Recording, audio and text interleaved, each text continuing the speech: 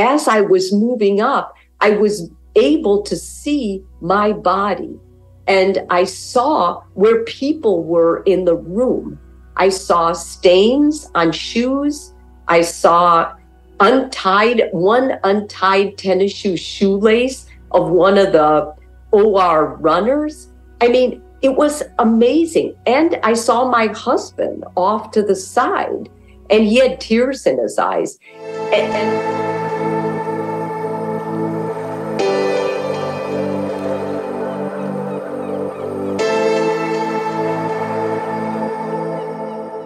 When I talk about what happened, I understand, and I assume the listener understands, that a near-death experience, or at least what I experienced, it's not a human thing. It's something that happens, at least I believe it happens on another dimension of the consciousness. And I say that very honestly because I was a nurse before I became a practicing psychologist. And so credibility and science and the medical discipline means a lot to me. And because of that, in a way, when I tell this story, I realize that some of that credibility I really do put on the line, because a lot of times when I think about the colors I saw, or the way my body, or what I felt was my body, registered things, was very different than my, being locked into this body in a human form every day. So, and as I get into the story, I'll try to just make note of that so people understand that I am aware of that. I understand parts of it just sound like sci-fi, but at the same time, although I understand that, I'm not going to change what happened. And so part of my whole journey was really making sure that I kept a journal, that I would check out the facts, that after I was, getting healthy and I began working on the book, I actually went to attain my medical records and talked to the neurosurgeon, because it was very important to me that I wasn't on hallucinogens, or I wasn't on a medication that would have made my mind fabricate or believe something that wasn't true or factual from the experience. And I didn't find those things to be true. So I just fully commit to what happened. And I, at the same time, I'm very aware of the creator, of God's hand in the whole thing. So the way this happened was I was working out at the gym the Saturday before Easter in 2003. I was raised in a Roman Catholic home, and that's referred to as Holy Saturday. My husband was already working at a job in Houston, Texas. We were living in Lubbock, Texas, and I hated it there. And the whole time we moved there from Houston for my husband's work. So when he was able to secure the position he wanted 9 years later in Houston, I was really excited about moving there. And we were going to move back to Houston in May of 2003.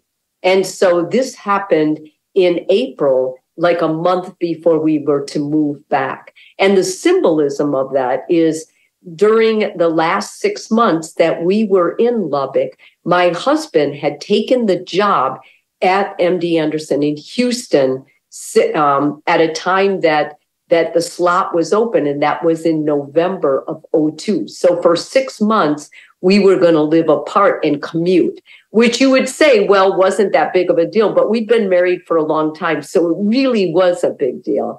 This Saturday, he happened to be in town because we were celebrating Easter with friends and everything. So I was at Gold's Gym the morning of my aneurysm, and I was working out. I did a spin class, and because I'm an avid exerciser, I decided, well, after that, I'm going to lift weights. And I was lifting pretty heavy weights. Like I was really trying to build my strength and my stamina. And when I was working out on the chest machine, I pressed it one time and I was like, oh my God, this is a lot heavier. I had this idea that if my legs could bench press twice my weight, that my upper body should at least be able to lift my weight. And I weigh what I always weighed. I weighed 107 pounds. So I had my mindset that I would try to push it to 98 pounds that morning. And after I pushed it once, I thought, oh man, you got to do at least two. And the first one, I could tell it was really strenuous. The second time I pushed it, I felt the pop in the back of my neck. And I thought from my clinical training, like I'm a nurse at heart. So I'm thinking, what happened? Because it felt like somebody stabbed the back of my head. And then all of a sudden, I couldn't hear. My eyes, I could only see out of little peripheral holes on the side of my head. Like my vision was really limited, like a really narrow tunnel. And I could only see here. And so I got off the machine still thinking I had broke my neck. And I thought, well, maybe it's a vasovagal response, which you'll sometimes get when there's a big flux in blood pressure. So I went over to the water fountain and I went to take a drink of water. But when I did this, the right side of my body, like my hands started going up and down and my leg did too. And it was involuntary, like I had no control over it. And then I got really scared. I thought, oh my God, something is really wrong with me. So I kind of stumbled like away from the fountain and I laid down because I thought I was going to fall. And this big guy came back and I had seen him at the gym before and he used to call me Muscle Woman. And he said, hey, Muscle Woman, what's the matter? And I said, you better call somebody in the front. I think I broke my neck. And so somebody came back from the front and she was so loving and comforting. And she just, talked to me and she told me they would call an ambulance. And I was still very with it. I told her I thought I broke my neck, but I could really smell blood. And she said, well, you're not. So anyway, the ambulance came and they took my blood pressure and everything. And it was, of course, very high. And they told me, we think you had a bleed in your head, in your brain. We're going to take you to the hospital. And meanwhile, they were calling my husband. Of course, back then, we didn't have cell phones. In 2003, at least we didn't personally. And so they located him by calling my daughter, who is home from college, the oldest one. And she was at our house. They called our house, got her, and she knew where my husband was. So when I went to the ER, he was there. And he had been on staff there. And I had worked there as the head of a psycho-oncology unit.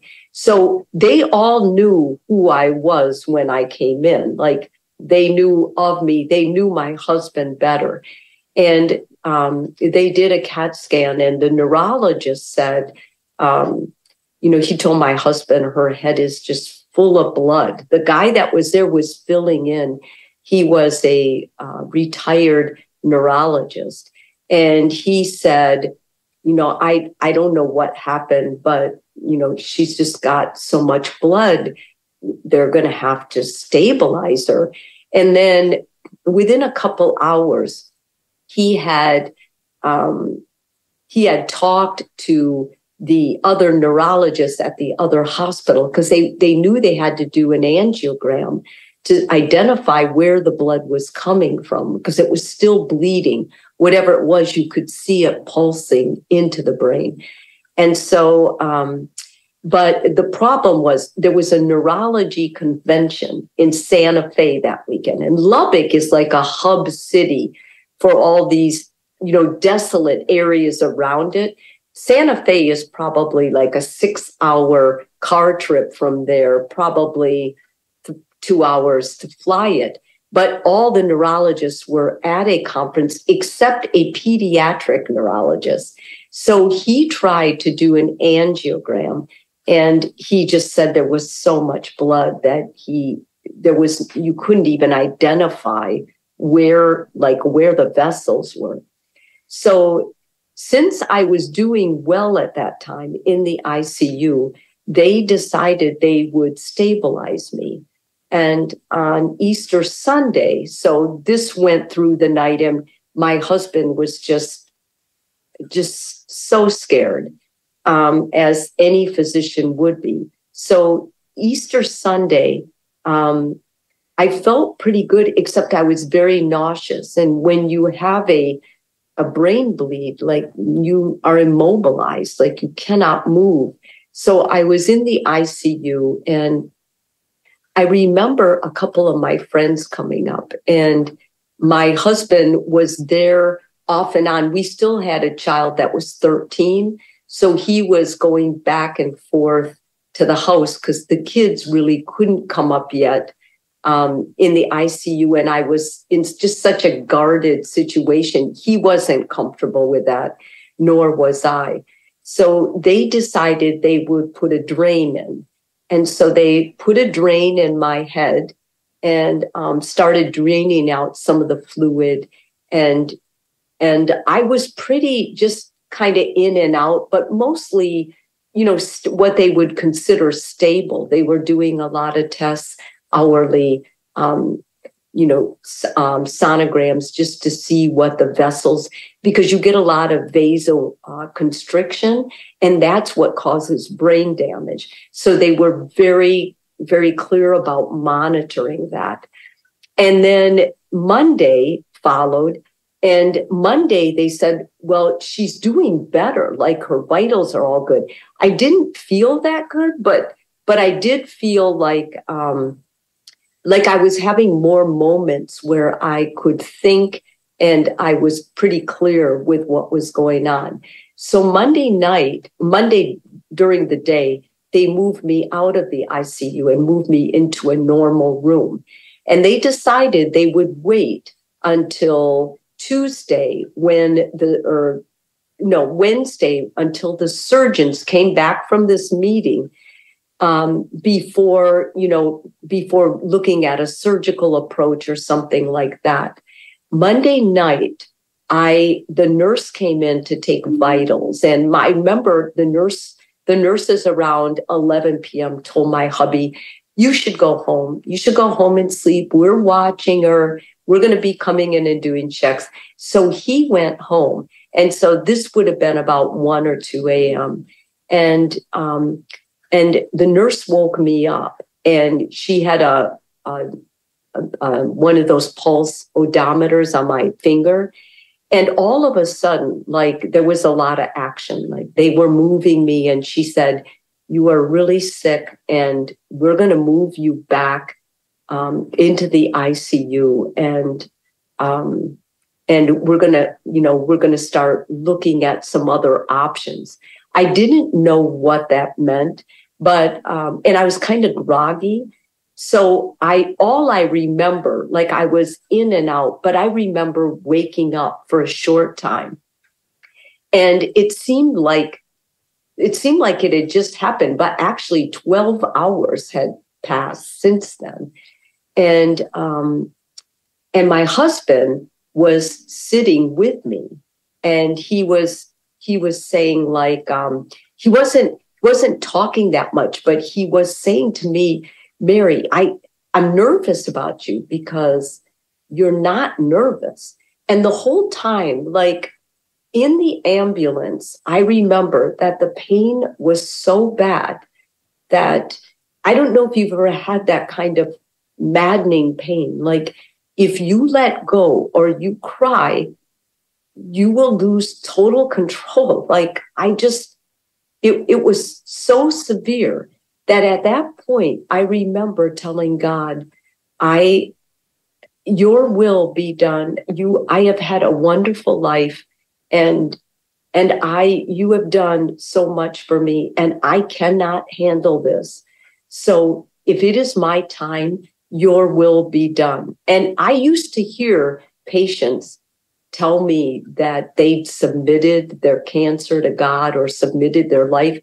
And I always thought that was so brave. Like, who would do that? And then as I was saying those words, I remembered that. But what came from that was an incredible calm.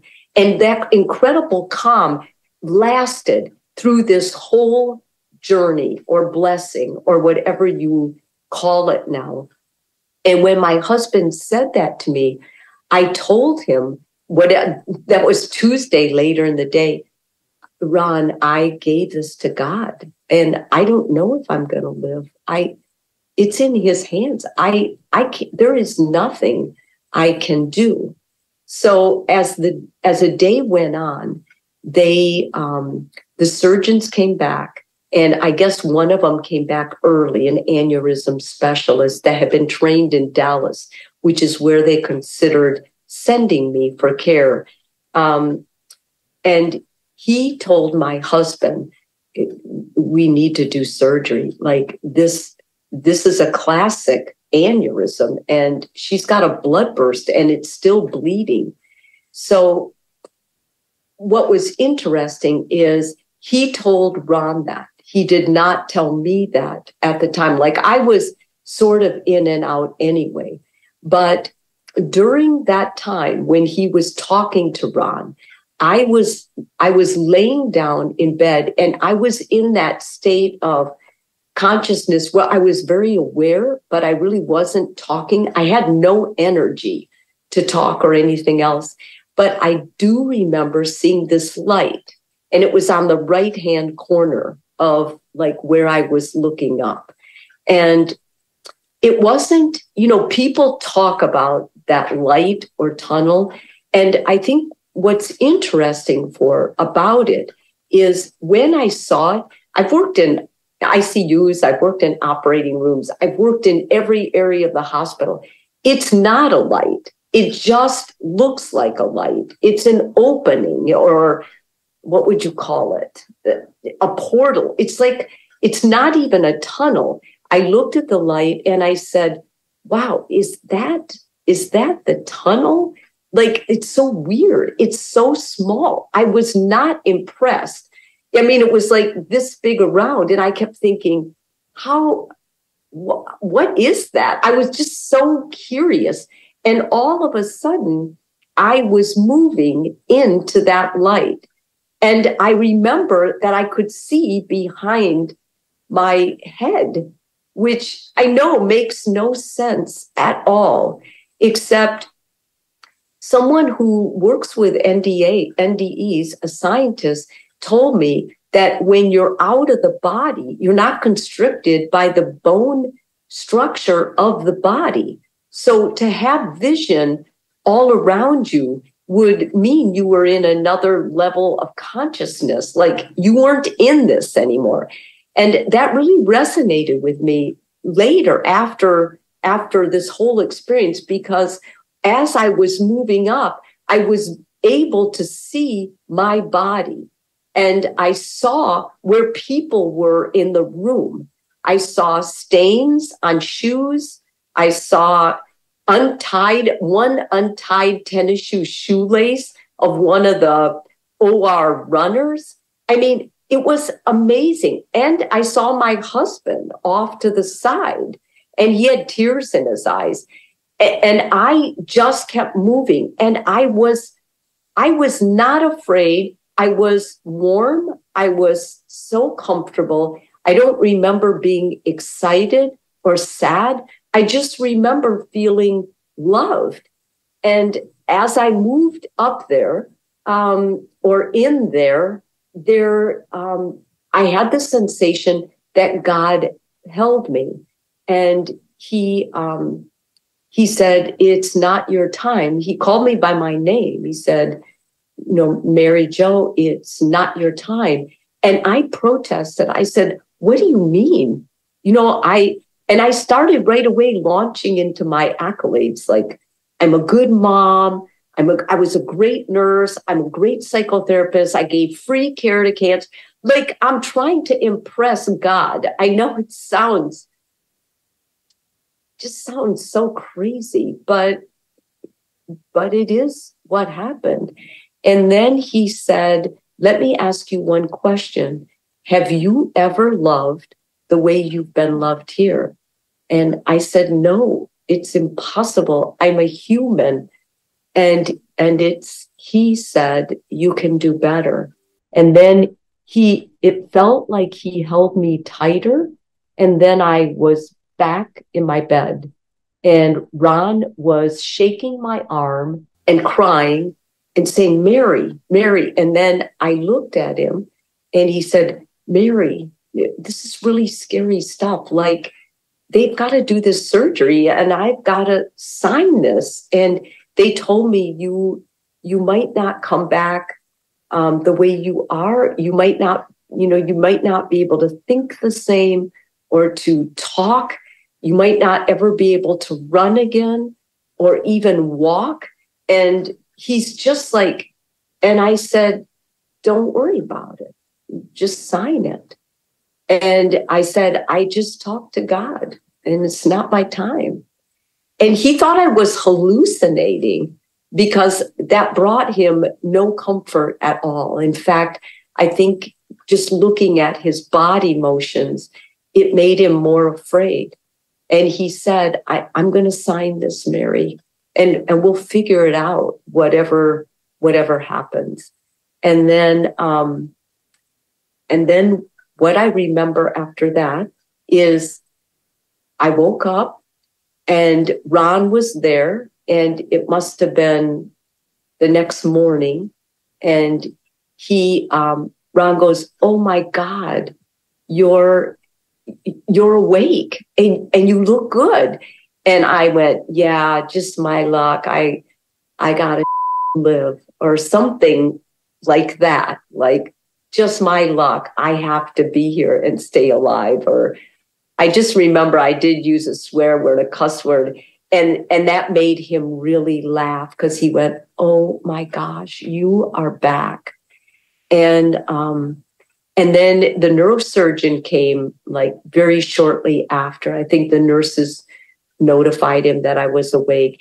And he asked me who the president was, which hospital it was. And I joked with him because there's a big rivalry between the university hospital and Covenant. And I had the surgery at Covenant. So I said, I think I'm at the university hospital. And he's like, no, you're not. You're at Covenant. And I laughed, and he went, oh my God, like, I can't believe that. So, and from there, my healing just was remarkable. I left 2 days early against sort of what they wanted, but I know what I had. I know I was with God. And I do, like a lot of people talk about unconditional love or agape love. I honestly don't think humans understand what that is, because I have never been loved the way I was there. And it's like comparing it to plastic or something so fake that you wouldn't recognize it. And I'm from a big Italian family, and I thought I knew what love was. The other thing that's so interesting about this story is a lot of people say, well, it was your faith that got you here. I don't think so. I was the most separated from God at the time this happened that I have ever been in my life. I had been working, as I told you, as the head of a psycho-oncology unit. And part of that was going to the pediatric oncology. And that just broke my heart. Like, I started getting really jaded to see those kids in the hospital and dying, and counseling the parents when their child was going to die. And I used to like really struggle with what kind of a God would put people through this, especially a loving God. And I'm not saying I understand suffering, but I do see that that when you love like God does, and he's the omnipotent creator, you can't second guess him. It's just, it's not, we're so limited. Like there is another life, and we're going to go back to it. I'm pretty sure this human form is a shell. Mary Jo, thank you so much for sharing your experience. Would you mind me asking you a couple questions? Sure. I would love to hear if and how this experience has changed you personally. I believe you said that you were raised Catholic and you did have a relationship with God throughout your life. Has that changed at all since your experience? I think I am more diligent about talking with God, about keeping that relationship strong. A lot of people tell me how lucky I was. And no, I have to disagree with them. Lucky would have been leaving that day. And I say that coming from someone who loves life, who loves their husband. I love my kids. I now have grandkids. And there's not one part of my human life I have not been so happy and excited about. I've had to suffer, but overall, the suffering has made me more grateful for everything. But I will say that we feel so bad when someone dies, but I think the dying process is scary, but I think it's so incredible what happens to us. And make no mistake, I'm a psychologist. When I came back from here, I went through depression. And the more I've read about people who have had these experiences, they are depressed after they come back here. There is that separation, like, oh my God, I want to go back there. And, I don't know if that's the final place. I don't know if I will see that again, or if that was something that happened in the long process of eternity. But I can tell you, it's not something people should fear. It is something that is as unimaginable as you could look out at a vast universe and even try to ponder. So I think it's made my relationship much more one of awe, one of more humility, and just I thank God for everything. That's beautiful. Thank you for sharing that encouraging message.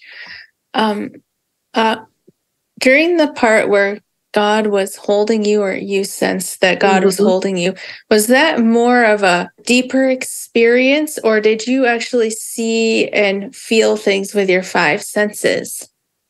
I felt his arms around me. I did not see him.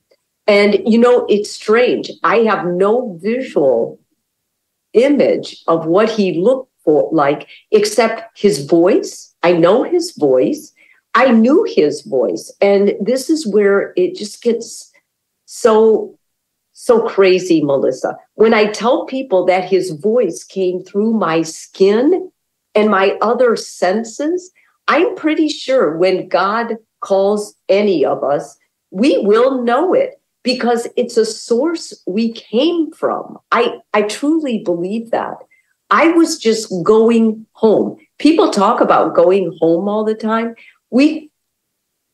And I know we say, well, they went home to the Lord, but I really felt like I was going home. This is where I came from. And I'm pretty sure everyone will be there. Like, I think all of us are souls, and we're going to go back to that.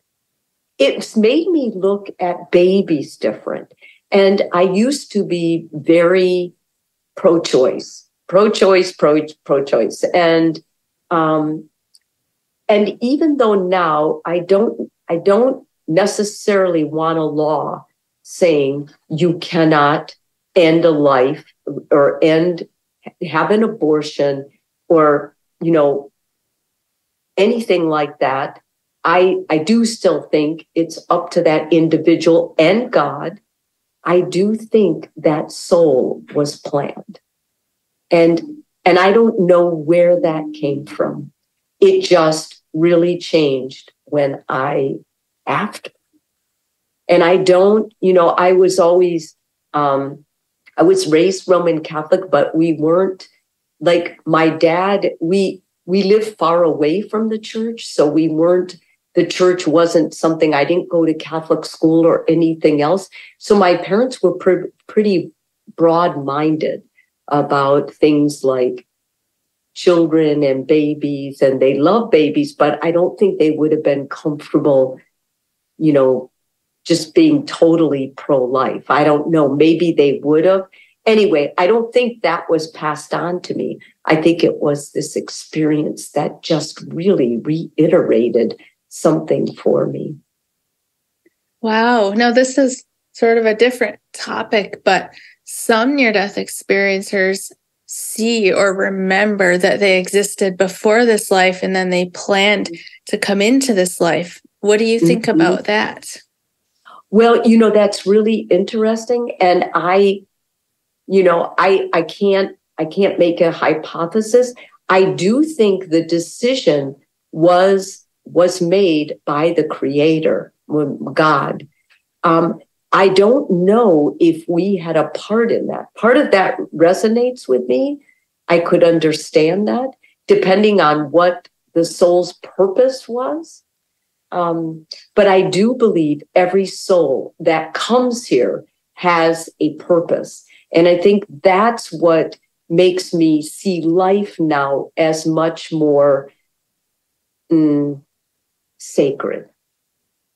I don't know another word to say for that. Like you must live it, or it must be. It must have a story here if it was brought here. I love the way you phrased that. Well, it's very difficult because I have a lot more. I feel a lot more guilt with little things like sins I make now than I ever did before. Before the aneurysm, when I sinned, and I do think sin is a separation from God, so I better define that. And I do think we sin consciously. Like I think we know. Even if someone wasn't taught certain things, I do think God's implanted that within our soul. I think we know. So when I used to sin in the past, I would tell myself, well, you know what? I'm not sure. I got to experience this. Or I would make an excuse. Now I can't. And I had a very clear idea that any limits human beings have here on earth that aren't physical are self-induced. So when my clients make excuses, I'm like, you know what? It's okay if you need that excuse. It's okay if you need that limit, as long as you recognize that it belongs to you. The limit belongs to you. It's not God's, not your lot in life. It belongs to you. And I hold myself to that same standard. And it's hard. It's really hard. And I feel guilty when I fall short because I know what a slap in his face that must be. I mean, I think he's a creator of good. I'm not sure. People have asked me, well, then how do you account for evil? I don't know. Who knows the mind of God? I don't. That sort of leads me into another question I wanted to ask you. So during your experience, God asked you if you had ever loved the way that you were loved there. And your response was to tell him that, no, it's impossible. I'm human. Yes. And so how do we do that? Because before your experience, it sounds like you were a good person, a good, loving person, giving free care to cancer patients and being a good wife and mother. How do we love unconditionally like God loves us? Well, I think it's impossible, honestly. I think the most we can do is to continue to try. And, I told God all these accolades, but really, when I think back, like, God I must have amused him, because was I really a good mom? I mean, I was still selfish about what I wanted. Was I really giving free care? Not altruistically. I mean, there was something in it for me. I mean, I look at people who tell me they're godly people or really good people. When you have to say that, you're probably not. And so that was a true lesson in humility after, because it's in my book and it was said by me. And so I know I said that. And I think now, wow, it's pretty vain, pretty arrogant that you would tell God this. I honestly don't know anyone, any human that I can say really has true agape love. Even a child has their needs. Maybe a dog, but even a dog wants something from the master. And I think we struggle. I mean, Jesus said himself, you want to follow me? Give up everything you love.